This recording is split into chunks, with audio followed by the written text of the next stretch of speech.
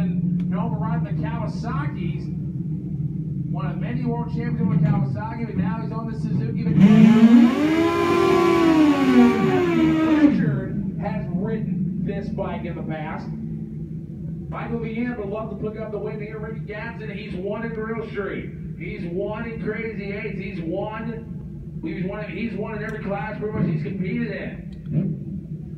But here we go. This is your Vance and Hines 460 final round here this afternoon.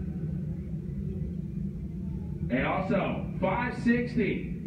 You are now on a ladder. And here we go. Michael Thyen, Coors Light side. Rickey Gadson, Napa side. Vance and Hines, 460 final. Here we go.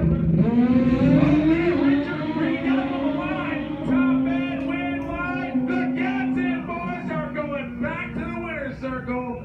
461 to 1 to a 461.5. And Rickey Gadson with a 0.17 light in the final round. Wow, by 8 thousandths of a second, the Gadsons double up. Oh man, that's awesome. And I tell you what, Thyen was no slouch on the line. No. 0.21 light, like you said, the margin of victory, 8 thousandths of a second.